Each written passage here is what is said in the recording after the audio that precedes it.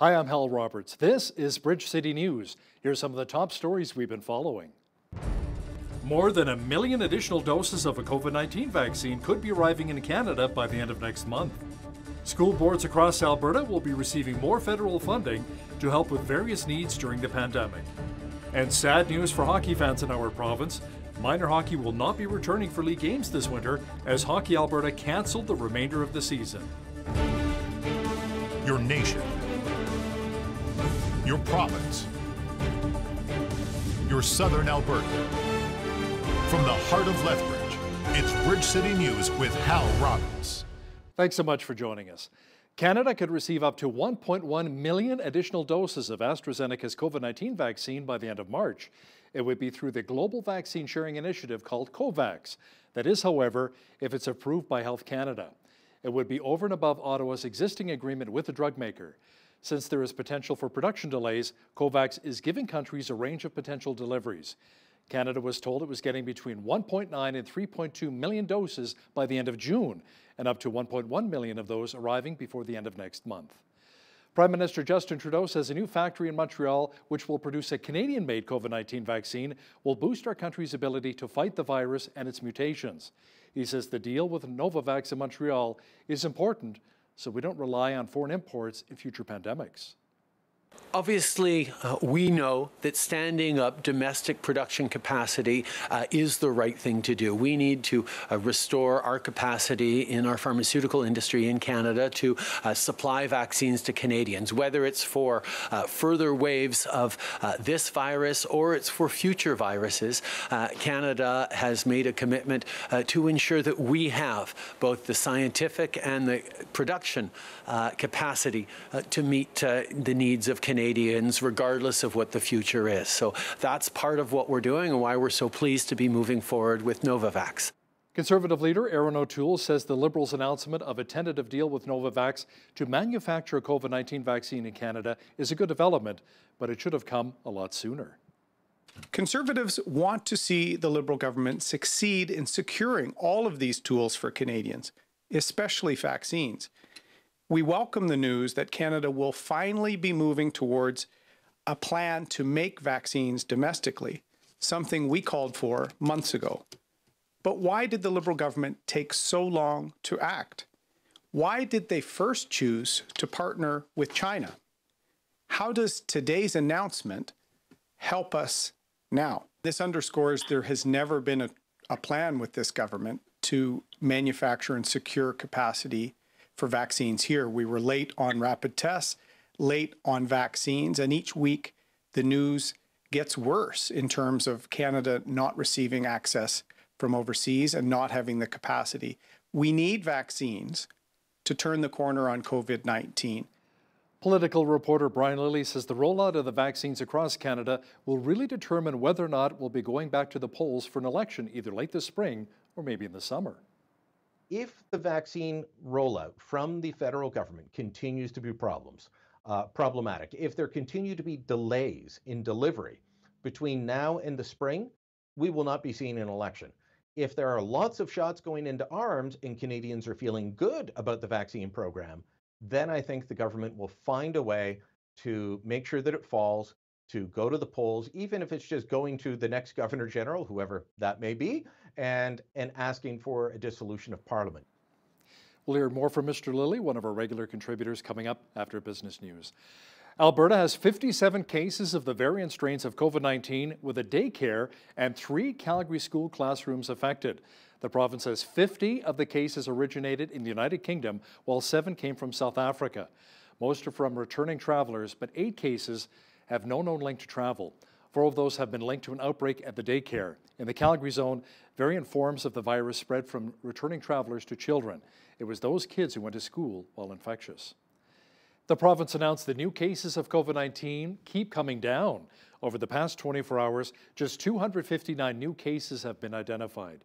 There are still 539 Albertans in hospital with the novel coronavirus, including 94 in intensive care.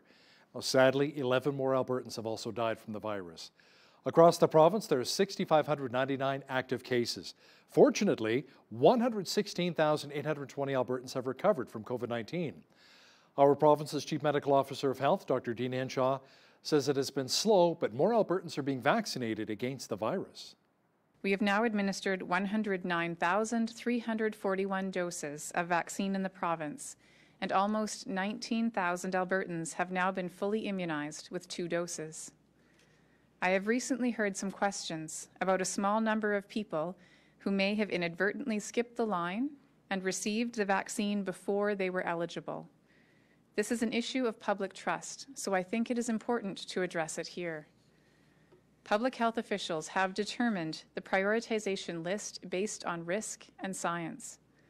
Any situation where individuals attempt to access vaccine before they are eligible undermines that trust. A 42-year-old father of 6 is working with the Frog Lake First Nation northeast of Edmonton to open a manufacturing plant capable of producing ASTM Level 3 medical masks. This will be the first mask manufacturing plant on a Canadian reserve owned and operated by Indigenous people. Jacob Faithful is proud of this new venture. Really excited to bring out a new manufacturing plant in Canada, the first of its kind on a First Nations land. This has been a long process of learning, a steep learning curve, anything from how to import, how to put machines together, put boxes together, the materials, raw materials, everything has been a steep learning curve.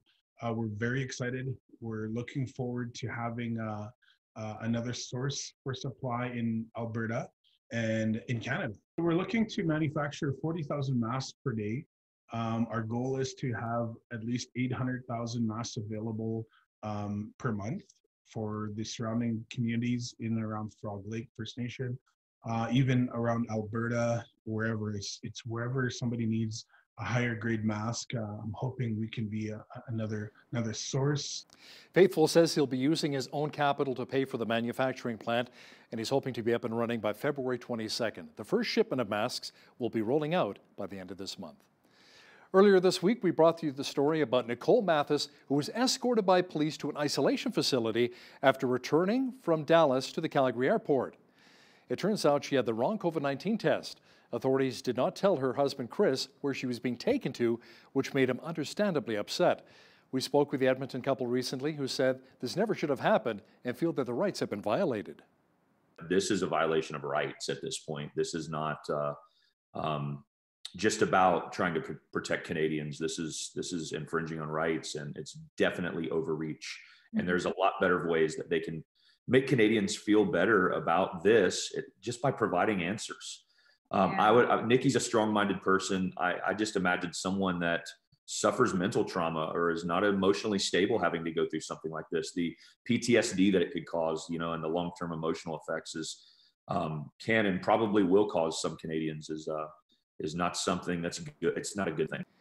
We have got that full-length interview with the Mathis family and Jeanette Rocher discussing their ordeal coming up later in our newscast. School boards across the province are about to receive a second wave of funding from Ottawa's Safe Return to Class initiative. The $125 million will be distributed based on enrollments. The money will be used to cover COVID-19 related costs, including support for special needs students, staffing, online learning, cleaning, and personal protective equipment. As for Lethbridge, School Superintendent Dr. Cheryl Gilmore expressed that the bulk of the money is going towards teaching staff, with the Lethbridge School Division receiving $4.14 million. And that teaching staff, there wasn't a particular grade or level, and it was more a program allocation where we were able to ensure that our at-home learning classes that parents had chosen at different grade levels, from grades 1 to 12, were of a reasonable size, and being able to maintain reasonable sizes in our in-school learning as well. This money allocation is the second half of funding that was announced earlier in September for Alberta schools. The province says due to the COVID-19 pandemic, indoor and outdoor sports are cancelled until at least March the 1st. If more than 450 Albertans remain in hospital with COVID-19, these restrictions will stay a little bit longer. Now, in response, Hockey Alberta has cancelled its season. As Ainsley O'Reilly explains now, Lethbridge Minor Hockey is making adjustments on the fly and doing their best to inform parents and players about what the next steps may look like. Lethbridge Minor Hockey and its elite programs have a 3-step return to play plan. and it all relies on COVID-19 cases in Alberta declining. Step 1 begins today. Players can book one-on-one training sessions. Step 2, hoping to hit the ice as a team in March. And Step 3, competition. Our approach is going to be, okay, this is what the decision was made. We move on from here, and we're going to be prepared to move on when we do hopefully get to Step 2. It's been months since players have hit the ice in a game scenario, something that's been a difficult adjustment for elite level players. It's been different for sure, not being able to be with everyone in person and being able to give each other those fist pumps and hyping each other up together before practices. But I think our coach has definitely done a really good job keeping us together. Lethbridge Minor Hockey anticipates that 60 to 70% of their players will want to return playing. That's about 700 players. However, communities outside of Lethbridge that will not be able to return playing may see their athletes making the trip to Lethbridge to train. We could have kids from Brooks at the elite level come here. People in hockey will drive places to play hockey or practice, and they'll go wherever the need is. Hockey Alberta has nearly 10,000 members, many of which aren't happy about the province's path forward plan. But for now, it's a waiting game. For Bridge City News, I'm Ainsley O'Reilly. The Lethbridge Moon Run is going virtual this year, and participants can join in by running 6K, 10K, or sign up for a new distance to the Moon Challenge. As Micah Quinn explains now, the run has donated over $290,000 to various charities in Lethbridge since its inception. 2021 marks the 34th anniversary of the Lethbridge Moonlight Run, and the run will take place from March 20th to 28th. And obviously last year and this year, being virtual, things are looking quite a bit different than a typical year. And while we'd love to do something in person, it's just not possible at the moment. So we're still super happy to be putting on something that people can participate in the running world. There's a new run challenge this year called To the Moon and Back, where runners can complete a 38.44 kilometer or 76.88 kilometer run over the 9 days, which are both 0.01% of the distance to the moon and back respectively. The conversation became, how can we link that back to the Moonlight Run? And one of our committee members, Randy Moros, had the idea, well, let's link it to the moon. So it is a very short when comparing it to the actual distance to the moon, but that's why we have the odd distances. But I think it's kind of cool, and we have quite a few people signed up in that already. So it's great to see that people are interested. Pinder says that it's very valuable to get outside and run, especially when we're cooped up inside for most of the day. This pandemic is a stressful situation. So even mentally, to get out and do some physical activity, it's a great release of tension, and just gives people a chance to get out and do something different and take their mind off of the situation that the world is currently in. So I think it's super valuable. Interested runners can go to moonlightrun.com to register for the event. For Bridge City News, I'm Micah Quinn. Opposition to Alberta government's attempt to expand coal mining in the Rocky Mountains is growing. 2 more towns have expressed concerns. Turner Valley Town Council approved a letter that asked the province to issue a stop work order on coal exploration and to restore previous protection to the eastern slopes until public consultations are held. The town of Canmore passed a similar motion. At least 8 communities are upset about the province's plan to dramatically expand coal mining in the mountains. Our legislative reporter Tyler Dawson notes that the Blood Tribe is now taking the province to court over these coal leases. He says there are so many who are upset about how open-pit coal mining could impact the environment and our water supply in Alberta. There's been a pretty significant backlash from this. Corb Lund and Paul Brandt, the country music stars from Alberta, spoke out against this. This led to the cancellation of some of these leases by the UCP, but the majority of them, certainly sort of the geographic majority of them, do still remain. So, as you say, the mayors have spoken out. Kenny was on the radio on Wednesday morning talking about this and said people sort of need to respect coal workers and understand the industry. Again, like the pandemic, not an issue that I see going away anytime soon here. Tyler Dawson will have more on the controversy surrounding open-pit coal mining in the Alberta Rockies coming up on Thursday evening's show. Physicians want the Manitoba government to issue COVID-19 vaccination cards for people who need a record from their doctor so they can board a plane once travel is permitted again. The province hasn't decided whether it will provide a card or an online record to people who have been vaccinated. The physicians group, Doctors Manitoba, says it would make sense to provide some sort of record at this point of immunization so that people do not request the documents later. Police say one person is in custody after 6 people, including 5 children, were shot to death at a home in Oklahoma. A police spokesperson says authorities do not believe the attack was random, but investigators do not yet have a motive. When they arrived on scene, they encountered a suspect leaving the residence with a gun in his hand. One of our officers fired at that suspect, missing him. The suspect ran off. He was shortly apprehended after a short foot chase. When officers went inside the scene, they discovered 4 small children had been shot and 1 adult male. There was another female that was taken to the hospital with another small child. They were both life-flighted to a Tulsa hospital where that small child also was pronounced deceased. We don't believe that it's random, but we just don't have details yet of the why or what happened. SpaceX's second full test flight of its futuristic Starship ended in another fiery crash yesterday. The Starship climbed past the 10-kilometer altitude but could not straighten out for a soft landing and crashed. Fortunately, there were no people inside of the vessel and none near the site of the crash. Samaritan's Purse volunteers in Alabama are helping to remove debris and patch roofs following massive destruction caused by a deadly tornado earlier this week. As we hear in this next report, the help is needed now more than ever. It was awful. It was a roaring sound, and it's just something you can't hardly describe, really. A lot of wind, and it was just terrible. And I said, oh, God, keep me safe, dear God, please keep me safe. Because I said, I want to be around for my boys. In Jefferson County, Alabama, beginning of this week, a devastating tornado ripped through the small communities of Fultondale and Center Point. There was loss of life, many injuries. A lot of people here now with nowhere to go and needing help.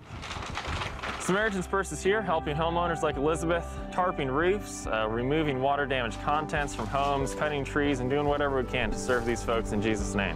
The Samaritan's Purse volunteers, they've been wonderful. They've been here and they've been a blessing to me. I just don't know how to thank them. They're all just great. They're just wonderful people. As our volunteers go out to serve, we need your prayers, we need your support as we help these folks in Jesus' name. Amazing to see the work they're doing in Alabama. It's great to see. We return to winter-like conditions today in southwestern Alberta, cold and snowy, but there may be a small reprieve on the way soon. A full look at the weather picture is coming up. Now, this is the time of year you want to ensure you have a very strong battery for your vehicle and perhaps even a solid block heater. Jeanette Rocher is here now with a complete look at the weather forecast. Jeanette, later this week we're looking at overnight lows below -20, but before that we could possibly be above 0 again for a very short time.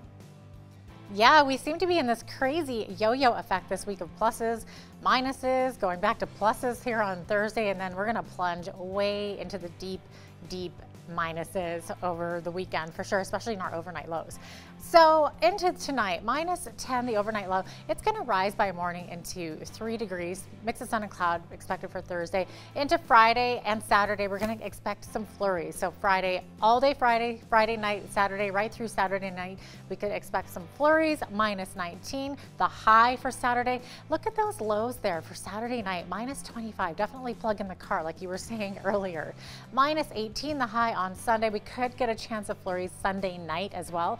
And then into Monday, -17 and -13 for Tuesday. What can I say? It looks like winter is definitely back again. So we're going to be plunging outside of these normal seasonal averages. 0 being the average high, -12 the average low. 17 was our high temperature back in 2005, and in 1947 it was -37. Sun rose at 8:01 this morning, and our sunset will be right at 5:30 p.m. So there you go. Nice longer days of daylight for sure, even though it's colder. So on into tomorrow, periods of rain for both Victoria and Vancouver. Victoria's high, a lovely 9 degrees, 6 degrees expected tomorrow in Vancouver. -10, Edmonton could see 2 centimeters of snow tomorrow. Mix of sun and cloud expected in Calgary, high of 1 degree.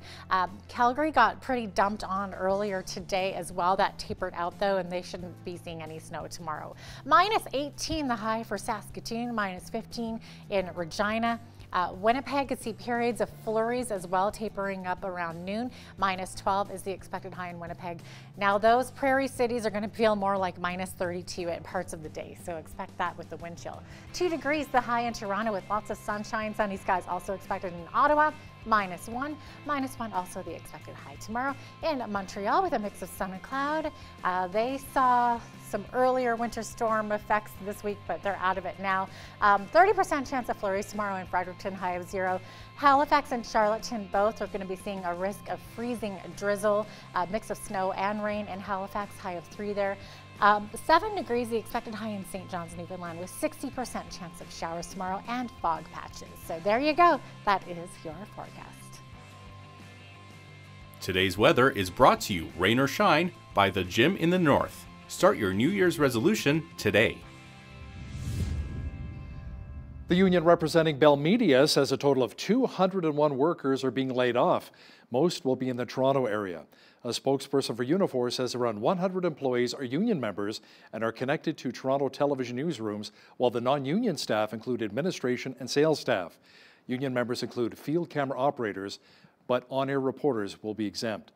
Bell Media's holdings include the CTV television network, specialty TV channels, and radio stations.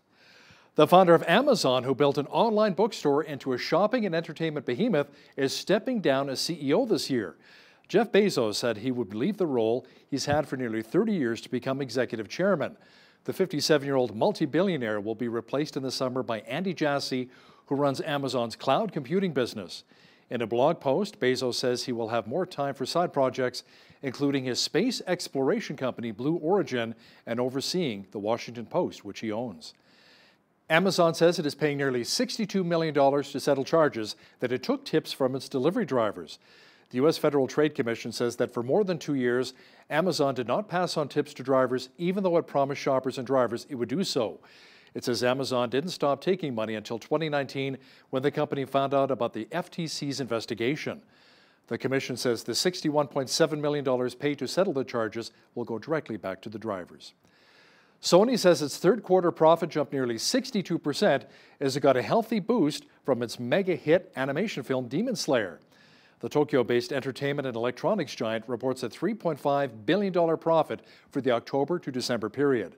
Sony's video game sector thrived as people were stuck at home during the pandemic.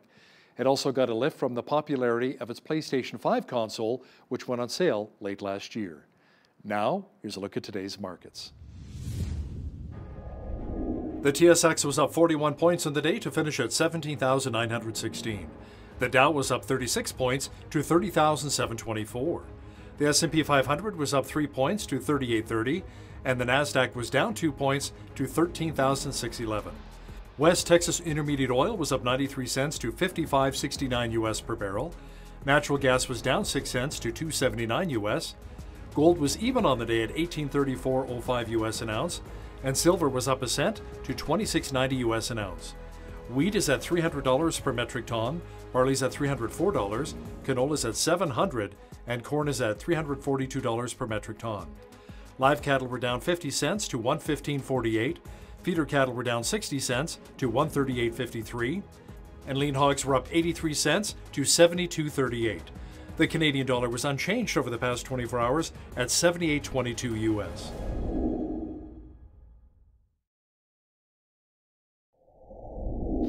Recapping one of our top stories this hour, Canada could receive up to 1.1 million additional doses of AstraZeneca's COVID-19 vaccine by the end of March through the global vaccine sharing initiative called COVAX. That is, however, if it's approved by Health Canada. It would be over and above Ottawa's existing agreement with the drug maker. Earlier this week, we brought you the story of an Edmonton couple who were angry. Today, we'll bring you the full interview.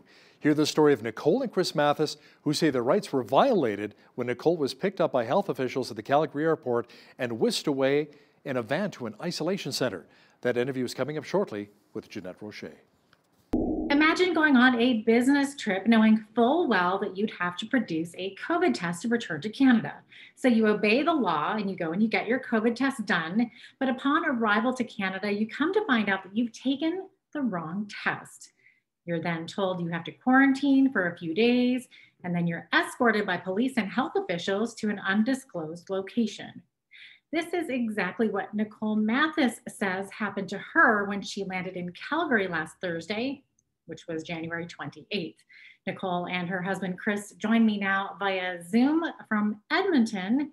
Nicole and Chris, thank you so much for joining me today. Yeah, not a problem. Thanks for having us. I really appreciate you coming on. So Nicole, why don't you tell us your story about what happened when you traveled to Dallas last week? You went for just a little 4 short day business trip, right?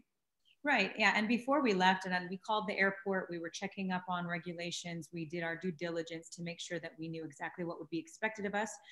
We had done the pilot program in the past where you can land in Calgary and take a 2-day rapid test and quarantine for 2 days. And so that was the plan. The plan was to get the COVID test before leaving. I did that. I got my PCR test, and then taking another test 2 days before flying back to come back home. And so I did that. And I went to the medical center when that doctor came in the room and said, what kind of test do you need? Do you need this test or this test? I was like, I don't know exactly which test does which. I just know that I have to have a test that proves that I am negative for COVID to get on this flight. And keeping in mind that I'm just using this test to get on the plane. I didn't know that they were going to need to see it again when I landed. I knew that I was taking a rapid test again anyway when I land. So so I get the test done. I go to the airport. The airline lets me on the plane, says that they didn't say anything wrong about my test. And then I come home, and again, at this point, nothing had been said, unless I was in the air when it was said, but nothing. I think it was like Thursday night, and Friday was when Trudeau actually announced publicly that there were going to be some changes. Exactly. So before we go any further, our viewers need to understand that this happened to you, Nicole, prior to Prime Minister Trudeau imposing those latest travel restrictions where everyone has to be required to quarantine. So you weren't expecting this at all? No, it wasn't even on my radar. And like I said, we called the airport even the day before I left to go, just to make sure that there wasn't going to be any surprises and that nothing was changed. Otherwise, I wouldn't have gone.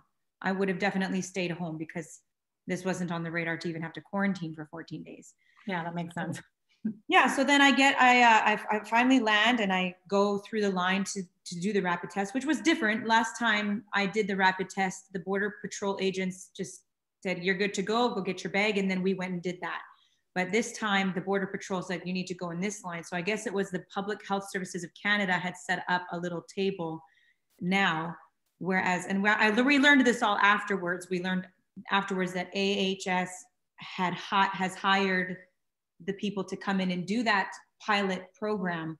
So that's separate from the public service health service of Canada. I'm learning all of this. Yeah. So I land and they were there and they look at my test and they say, actually, you're not qualified for the pilot program because your test isn't the right test. It's just an antigen test. And so we'll have to actually take you to a quarantine facility, which was like, what? That wasn't even on the radar. That's not even in the We've never heard of that before. We've never heard of that. The only time we had heard it was like months ago, maybe a year ago. And we were all thinking that was Well, we heard of it back crazy. in October. CBC News put out an article that said, don't believe the disinformation of these COVID quarantine camps. And so that was on October 20th that CBC put that out. And so we were still thinking that could never happen. Yeah. Right. And who would have think that would happen here? Yeah. So we landed, and of course I let him know, and he was irate and wanted to talk to the health officials and find out, like, you can't actually make her do this, because I had a quarantine plan in place. I was already planning to go home and quarantine for 2 days. And we could have extended that here too. Yeah.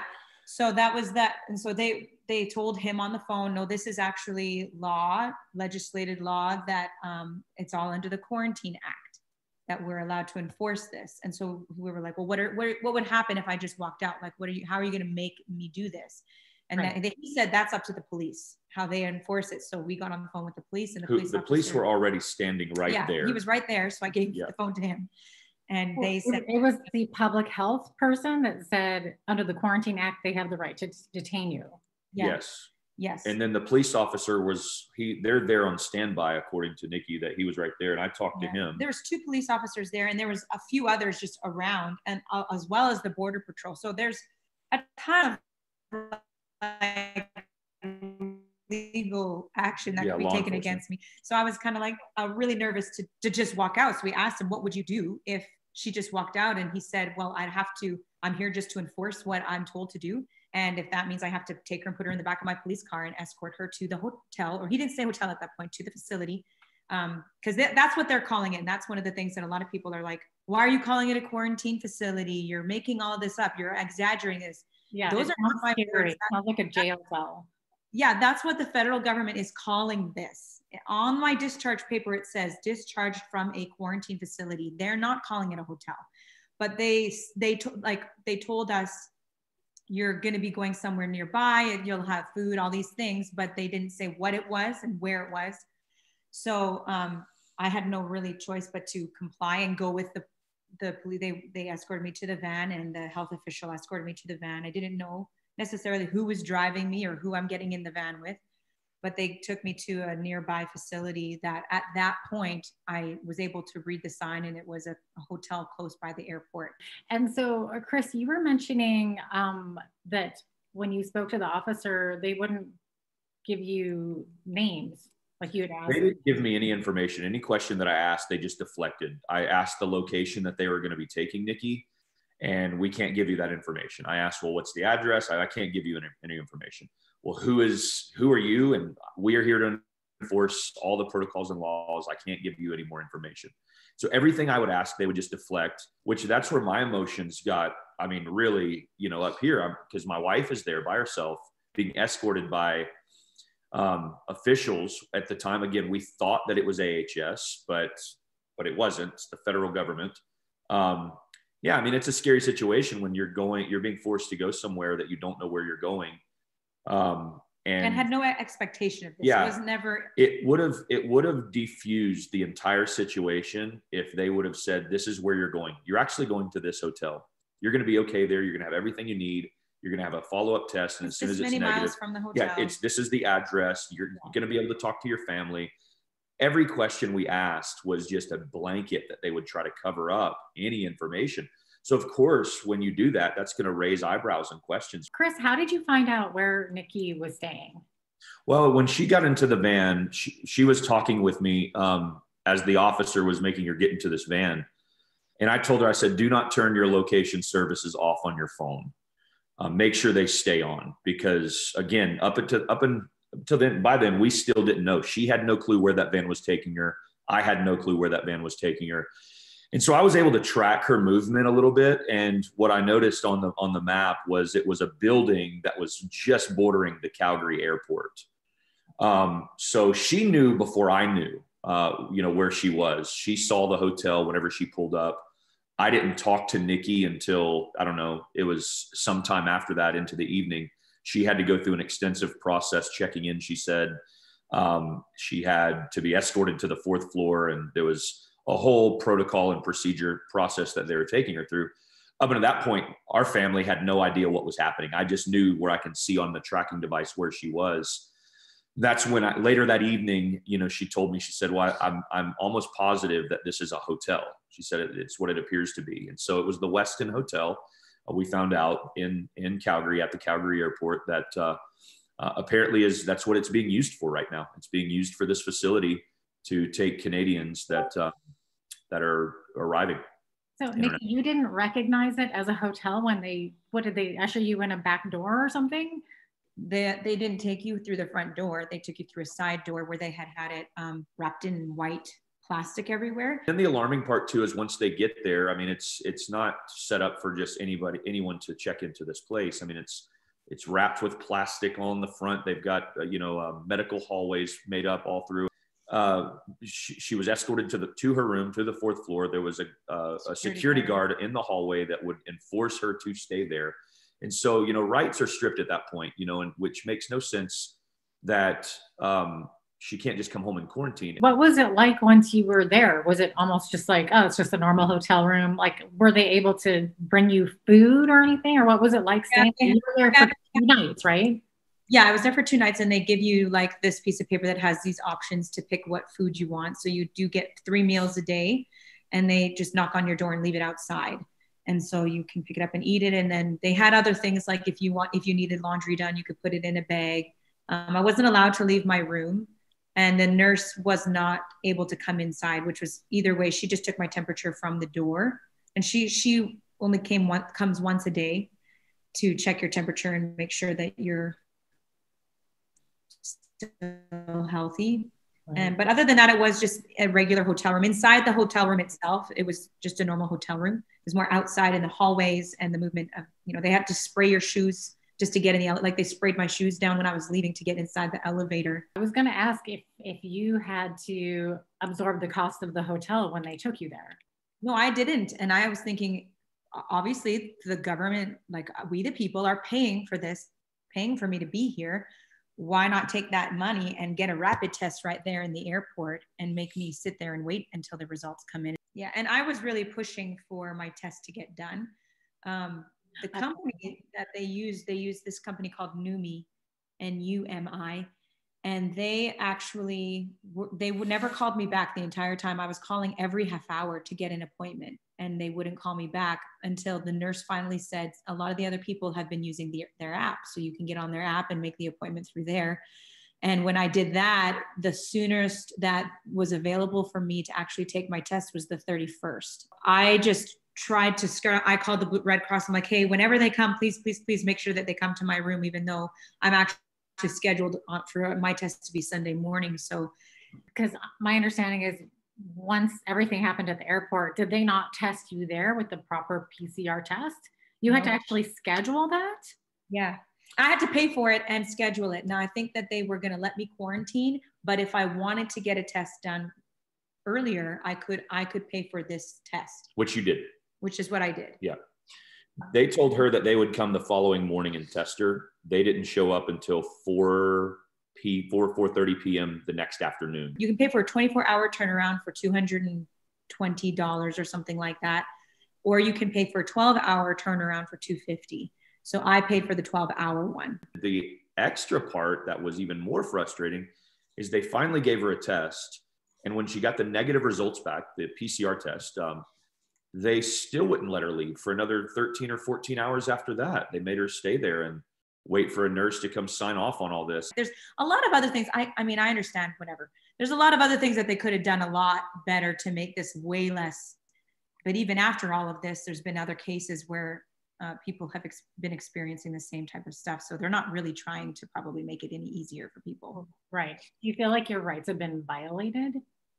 Yeah, absolutely. I feel like not being able to make the decision. I feel like if you don't have a good quarantine plan, if you live with elderly or you live with immunocompromised, something like this might be a good solution for people should they choose to do that. But for me to not even have the choice to go home and quarantine or be made to go into this facility, especially when I was doing everything that I knew I was supposed to do everything right. I admitted I made the mistake of getting the wrong test, but I didn't know it was the wrong test until I landed. So it's not that I'm trying to go against the grain and like fight the system or anything. Yeah, we're not against quarantining. We've quarantined this is probably our 4th or 5th time we've done this. At our church that we pastor, we have all the protocols and procedures set up. We really try to work with AHS to keep people safe and healthy, but this is a violation of rights at this point. This is not just about trying to protect Canadians. This is infringing on rights, and it's definitely overreach. Mm-hmm. And there's a lot better ways that they can make Canadians feel better about this just by providing answers. Nikki's a strong-minded person. I just imagined someone that suffers mental trauma or is not emotionally stable having to go through something like this. The PTSD that it could cause, and the long-term emotional effects can and probably will cause some Canadians is not something that's good. It's not a good thing. Do you have a message for our viewers? I do think there needs to be a protection or a line somewhere that we, the people, get to decide what is infringing on our rights and what's not. And contacting our MLAs and our MPs and the people that really can say something and help is really the only way we can do it. Yeah, and also, I guess, understand the differences between the different types of COVID tests, right? Yeah, that's a big one. Yeah, we didn't know. I'd never heard of the difference between the two. And I'm not saying that it's nowhere on the internet. And we've owned that part of it. Like, that was a mistake that is ultimately our fault. And I guess just to be clear, it's the antigen test that you took, and that was the wrong one. That's the one that they do not accept at the airport. So, I mean, honestly, American Airlines too, there were a number of things that kind of failed, I think, in this process. I really American Airlines shouldn't have accepted the board, right? Had she rejected my test, I actually got to the airport early enough to where, had she rejected my test, I could have most likely gone back and gotten the right one.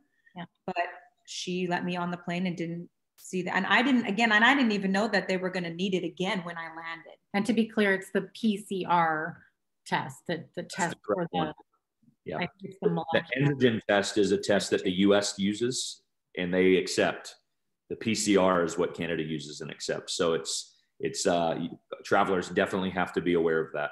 Yeah, absolutely. Well, Chris and Nicole Mathis, thank you so much for coming on and sharing your story with us. I really appreciate it. Yeah, you're welcome. The Trudeau Liberals had a big announcement recently when they said that Canada would begin making its own vaccine right here in Canada at a Montreal plant this summer. Political reporter Brian Lilly has more of the details for us. Brian, when the Liberals say summer, what they really mean is what, maybe the end of the year? December. I'm not sure when December became part of Canada's summer, but it was an odd announcement. Prime Minister Trudeau came out and announced something I wished he'd announced months ago at the beginning of this pandemic. We will make our own vaccines right here in Canada. Well, he kind of announced that once before when he announced the deal with China that fell apart 3 days after it was announced, but I digress. Now he's saying we've signed a deal with a company called Novavax, and they're going to come in and take over this plant that we're building and produce their vaccine here in Canada. And he really made it sound like it would be this summer. He said, the plant will be finished this summer.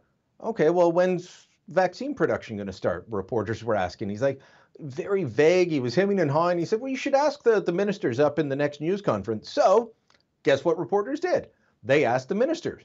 And Industry Minister François-Philippe Champagne said, oh, yeah, by the end of the year. So we're talking December before vaccine doses start rolling out from this. We're supposed to have everyone who wants a vaccine vaccinated by the end of September. The idea that this is somehow going to change things is a non-starter.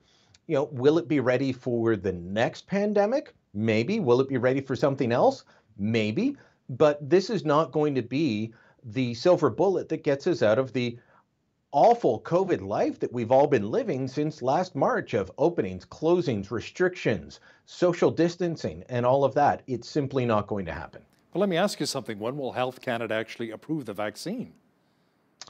Well, that's an unknown as well. So they signed this deal with Novavax.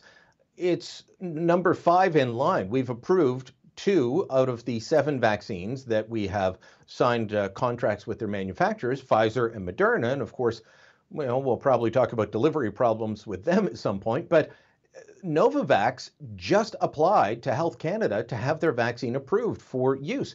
Their clinical trials are just wrapping up. So they're in line behind AstraZeneca and Johnson & Johnson. They're not ready. I'm not sure why we didn't secure a contract with AstraZeneca to make it at a plant in Toronto or Quebec City, or there are plants in Montreal.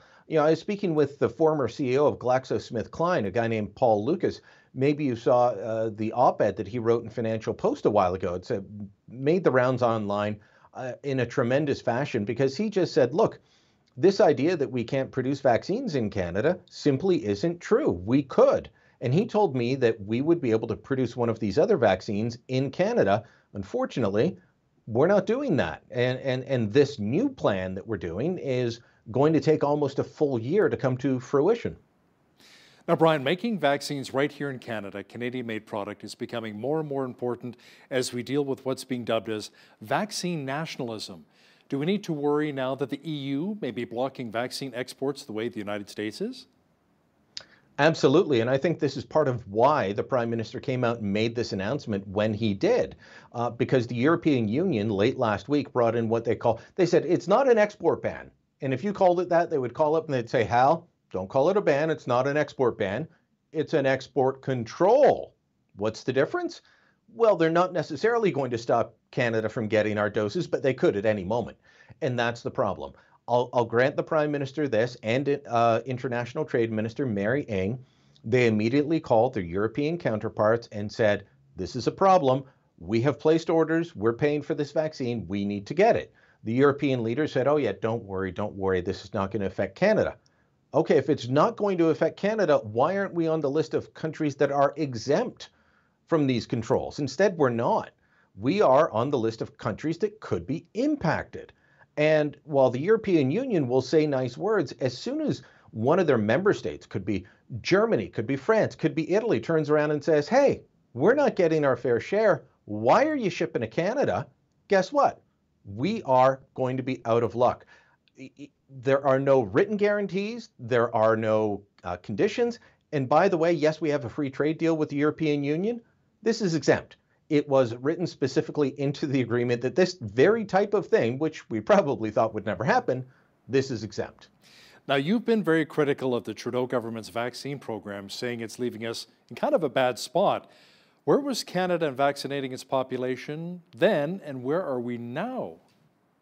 Well, 2 weeks ago, when I really started tracking this, we were at 12th in the world. And I published it at the time. I said 12th in the world just isn't good enough for Canada. You know, we're supposed to be a leading country. We're a G7 country. Well, by this past weekend, when I wrote a column for the Toronto Sun, we were down to 23rd. So we're a G7 country, we're a top 10 economy, and we were 23rd in the world and falling because we got 0 Pfizer vaccines last week, 0 Moderna vaccines, and this week, as we get both Pfizer and Moderna, they're cut significantly. Pfizer by more than 80% and Moderna by 22%. So provinces are having a scramble and they simply don't have doses to put into arms. Guess what, Hal? Now we're at 30th and falling. We could be at 40 soon, the way things are going, because we're simply not getting the doses. We do not have the vaccines. And this threat from the EU that's putting us at risk, let me tell you, it is keeping provincial leaders in charge of the vaccine rollout up at night. So too is the fact, by the way, I should add this, that on Tuesday, the federal government, which runs a website that tells the provinces and the public when we will be getting doses of a certain vaccine, they removed the shipment for Moderna for the week of February 22nd through 28th. There were shipment details down there. Those have since been removed, which is exactly what happened when Pfizer stopped shipping. That has people concerned as well. Now, according to some recent polls on the issue of vaccine rollout, who is really responsible for the shortfall the Canadians are experiencing right now? Are they blaming the Trudeau Liberals, or maybe we're blaming the provinces? Well, rightly, they're blaming the federal government at a rate of about 55% across the country, and then it depends on where you are, whether it's, up to 60% or more. But very few are blaming the provinces, which is accurate. It's how it should be. The federal government is responsible for buying the vaccine, getting it to the provinces. Once it's inside Canada, then it's up to the provinces. And you'll remember in early January, you and I talked, and there were problems with the vaccine rollout. Some of the provinces being slow. Alberta, not one of them, by the way. Alberta, their problem now is they were going so fast, believing that the supply would keep coming, because that's what they were assured, that now they're having to deal with in ration doses. That's what Quebec is having to do.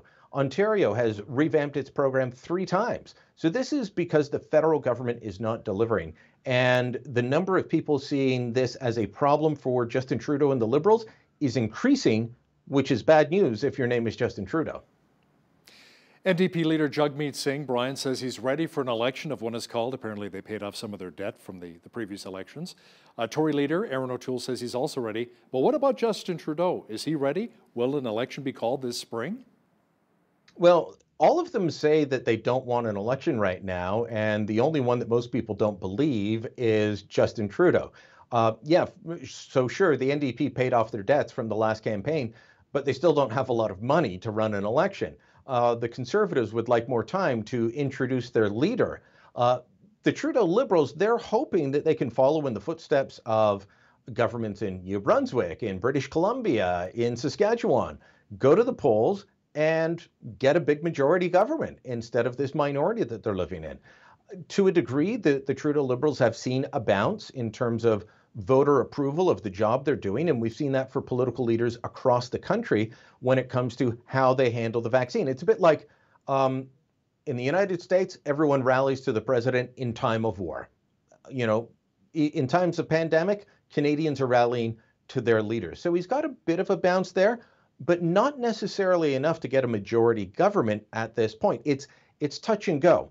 So here's my analysis. If the vaccine rollout from the federal government continues to be problematic, if there continue to be delays in delivery between now and the spring, we will not be seeing an election. If there are lots of shots going into arms and Canadians are feeling good about the vaccine program, then I think the government will find a way to make sure that it falls, to go to the polls, even if it's just going to the next Governor General, whoever that may be, and asking for a dissolution of Parliament, because the government is always allowed to do that at any point, and it would be rare for the Governor General to say no, except under extenuating circumstances. You know, what's interesting, Brian, is the fact that on paper, the Trudeau Liberals have a minority government, but with the NDP propping them up all the time, do they not have a majority government? Think about it. In many ways, they do. And they've also had the support of the Conservatives during the pandemic because Canadians don't want to see politicians playing political games when it comes to support for people who've been thrown out of work for no fault of their own. They're thrown out of work because of government decree. So, you know, it gets frustrating for me because now and again, the Prime Minister will try and blame the opposition and say, well, they don't really want this or they fought this on that. No, the only thing any of the opposition parties have done is tried to make the relief programs that exist for Canadians better. And I say that about all the parties, including the Bloc Québécois. They've all made good, concrete solutions. And if the government had listened to more of them, things might be even better. In many regions of the United States, restrictions are finally being lifted to try and help stimulate the economy there. Now, here in Alberta, beginning February 8th, more restrictions will be lifted, such as allowing 6 people per table at a restaurant or a cafe, along with one-on-one training with a fitness instructor. But where you are in central Canada, restrictions are not being lifted to the same degree. Tell me more. Well, Quebec has just started to lift some restrictions, and so next week they will allow people to go into hair salons and museums, and schools will be open. And we'll have schools back open here in Ontario, but we still don't have restaurants open. We're still under a stay-at-home order. That may change next week. But, you know, you compare that to the United States, Hal. You know, it's not just Florida that's opening up. Gavin Newsom, the Democratic governor of California, has started to open up his state. He lifted the stay-at-home order. Andrew Cuomo, Democrat governor of New York, he said indoor dining can start on February 14th. How's that for pressure, guys? Not only is it Valentine's Day, but nobody's been in a restaurant in months, so getting a table is at an even bigger premium that night. So all these things are happening, but across Canada, people are just not comfortable with the idea of opening things back up. A poll done by Campaign Research looked at this, and there are more people who think that there should be increased restrictions rather than no restrictions at all. And that includes 43% in Alberta who aren't happy with the fact that the Kenney government is relaxing restrictions, and they'd like to see an increase. So, you know, yeah, this is the way it's going across the country. A lot of people say either things are good with the way they are, keep them, or increase restrictions. And across the country, that tends to be higher than either loosen restrictions or the smallest group, which is get rid of them all right now. So many of the business owners who we've chatted with on Bridge City News are saying, no, you got to lift these restrictions. You got to let us open up or we're going to be going under. That's the bottom line. So many of the small business owners are hurting across the country. Now, speaking of business, let's talk about big business with more pipelines in the news. And these ones threaten the supply of oil and gas in Ontario and Quebec. Brian, will the possible shutdown of Line 5 or Line 3 resonate with people in Ontario and Quebec? Not until they're freezing in their homes and their cars won't run. This is not resonating in this part of the country yet, and I don't think that it will. People in central Canada just don't see the connection between oil and gas from Western Canada and the pampered life that they lead, the worn home that they have. You know, natural gas, it heats about 78% of the homes in Ontario. There's a large portion in Quebec, and throughout rural Quebec, it's propane, which was, you know, the rail blockades, if you remember that, that only became an issue, you know, a huge issue for a lot of people when heating their homes with propane was threatened. So unfortunately, I don't see this resonating with people yet because they don't make the connection. They still just think pipeline, dirty oil from Alberta, and not everyone. I want you to understand that there are a lot of people in Eastern Canada that do support Canada's oil and gas industry, but those opposed to it, who wanted Keystone shut down, who didn't want Northern Gateway, who fought against Energy East, they won't care about this until they are freezing in their homes and their cars won't run. Brian, we only have about a minute left here. It's been a couple of weeks since Julie Payette resigned as Governor General. Now you say taxpayers will still be on the hook for paying Ms. Payette for some time to come. Yeah, well, she is going to get that pension, and it looks like she will still have access to that up to $100,000 a year in expenses. I've also been told that she may not be fully moved out of her home yet. I mean, she hasn't lived at Rideau Hall since she's been Governor General. She was staying at a smaller home on the property, and that may sound, you know, crazy, but if you haven't been to Rideau Hall, maybe you don't understand how big the grounds are and how many buildings there are. The Prime Minister lives on the grounds. Several other people do as well. She's still living there. She's moving out. She's going to be getting her pension, and we're going to have to pay for those extra expenses for many years to come. To have a pension like that, we can only dream. Toronto Sun columnist and political reporter Brian Lilley, thanks again for joining me today. Thank you, Hal. On behalf of all of us here at Bridge City News, I'm Hal Roberts. God bless, and thanks for watching.